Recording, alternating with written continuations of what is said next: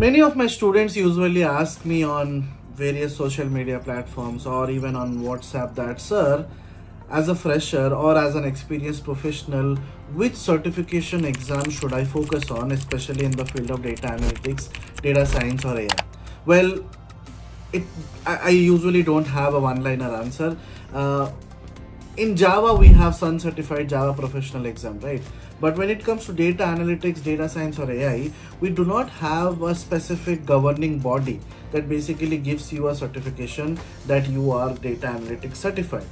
So I usually have no answers for them, and I get in touch with them. I try to explain them over a call about the entire scenario, about the certifications, about the pros and cons. And for me, it has been a tedious process because this is a very common question that everybody asks.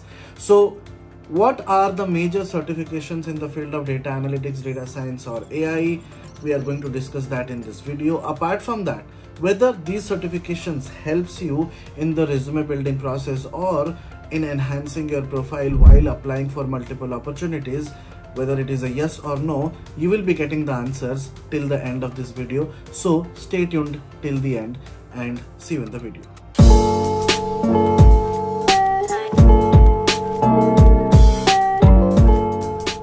Hey guys, my name is Satyajit Pattnaik with over 13 years of industrial experience and more than 8 to 9 years of experience into data industry, coming into data analytics, data science and AI. I have a lot of experience in teaching data analytics, data science and AI as well. And in this video, we are going to focus on certifications.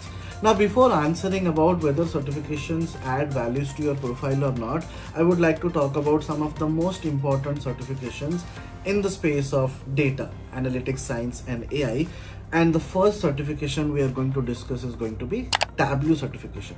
Now, Tableau has its own certification examination. In case you want to go for that, you can definitely have to go through the entire curriculum of Tableau, learn each and everything, build some portfolio projects, and then go for the certification exam. Well, what exact topics are needed for you to attend those certification exams, I'm not going to cover that, but I'm going to share you a beautiful document about all of these 7 examinations and what are the prerequisites. Link will be in the description below. The second examination I'm going to talk about is PL300. Now, PL300, before PL300, there was a different examination for data analytics in Azure. PL300 is very specific to the Power BI part. So in case you are practicing on Power BI, you are a data visualization expert, you do have good knowledge on DAX queries, RLS, dynamic, static and various other things of Power BI, then you can go for a PL300 certification. The third certification we are going to talk about is Google Data Analytics Certificate. Now, Google Data Analytics Certification is available on Coursera. Many of my students have gone through the examination, gone through the certification, and from multiple resources I have understood. I myself have not gone for that examination, but I know that Google Data Certification is especially on Google products. So you will be working on Google Sheets, you will be working on Google Data Studios, you will be working on Google Analytics, which is very specific to Google. But yes, that certification can also be added to your profile. The fourth important certification I'm going to talk about is DP900. So DP900 is nothing but the Azure Data Fundamentals course, which is a Microsoft certified certification. Now again, if you look at this particular examination, certificate examination, they majorly cover concepts related to Azure, relational data in Azure, non-relational data in Azure, explore data analytics in Azure, and so on. The next important certification I'm going to talk about is AI 102. AI 102 is one of the most advanced AI certification that is available under the belt of Microsoft. AI 102 takes care of multiple aspects. If you are into the AI space, you are working with Azure products like AI Vision, AI Language, OpenAI or Azure OpenAI or AI Search, these kind of tools. The sixth most important, 6th and 7th are very much related to each other. They are AWS certified machine learning in associate and specialty. Now both of them are of different expertise level. Associate is a intermediate level of certification, whereas specialty is a pro certification. Now, based on your experience level, if you are familiar with the we are familiar with the AWS jargons on how to deploy products or how to use Docker images, how to access AWS AI platform to work on multiple aspects, you have a knowledge on these kind of things, then you should definitely go for that.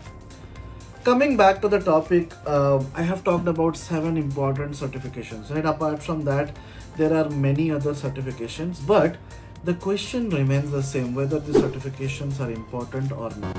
Now I will be talking about this most important topic, whether it is important or not. I will try to ask you this question. What do you think? Let me know in the comment section. Pause this video, let me know in the comment section. What do you think? What is your stake on these kind of certifications? Well, my stake is, if you notice very clearly, there is no governing body for data analytics, data science or AI. So I'll not tell the huge name of analytics, science and AI. I'll just tell data.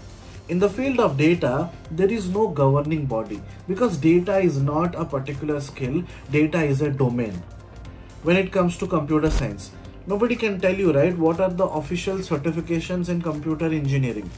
If you go for a master's degree or a bachelor's degree, yes, those certifications, those degrees have values. Similarly, data science degrees given by multiple universities have values because they are official degrees.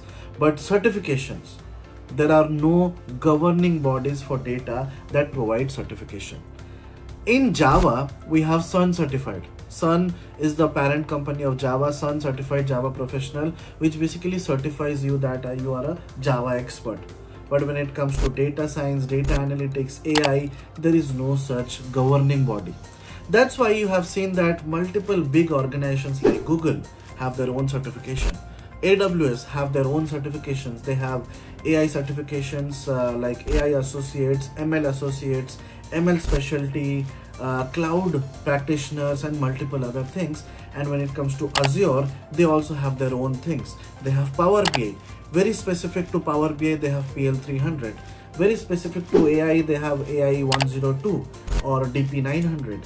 So whether these certifications are important or not, these certifications are not mandatory. I'll be very honest with you.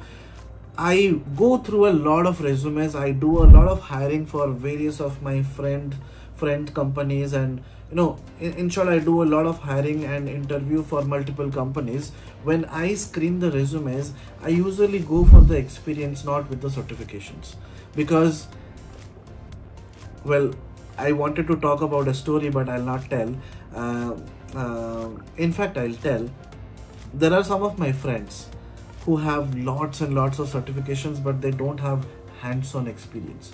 So certifications does not guarantee that you have hands-on experience. So for me as a recruiter, what's the most important thing? The resume pointers, what the student have mentioned, the projects. If the projects are in sync with what I am expecting, then definitely I'll go for interviews with the candidate.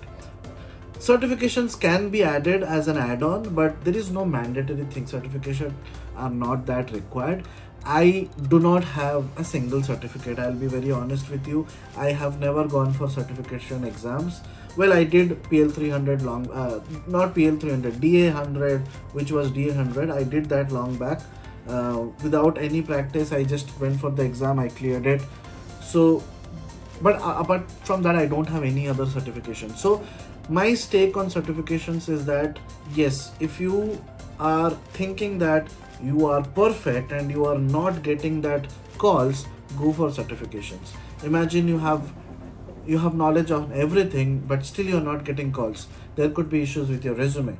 But if you think your resume is all right, then go for certifications. Apart from that, knowledge is more important than certification. So focus more on portfolio projects, focus more on adding more skills to your profile. Try to have a resume specific to a specific job description. So do not create a generic resume and apply for all. Create different resumes for different job descriptions, and that will help you out. So in short, certifications are there. Multiple brands are giving certifications. Sometimes your companies might require you to go for certifications, but it is not mandatory. That's all about this particular video. In case you have anything to talk about, let me know in the comment section, and also let me know which topics you would like to see me coming up with the upcoming videos. Are you more interested in data analytics? Are you more interested in NLP or generative AI or any other topic? Let me know in the comment section. That's it. See you in the next video. Till then, bye bye.